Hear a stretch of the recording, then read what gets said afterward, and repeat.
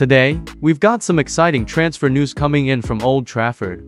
Marcel Sabitzer, the Austrian midfielder from Bayern Munich, has arrived at Manchester United's training ground to finalize a loan move. As you all know, with Christian Eriksen's injury and Scott McTominay's short-term problem, United have been on the lookout for some reinforcements, and it looks like Marcel Sabitzer could be the man for the job.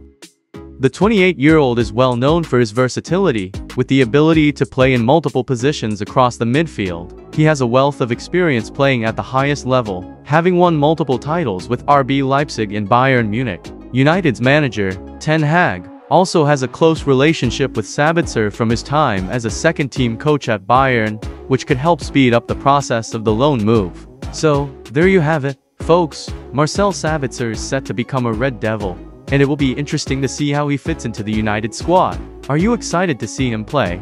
Let us know in the comments below. And don't forget to like and subscribe for more updates on all the latest transfer news and football updates.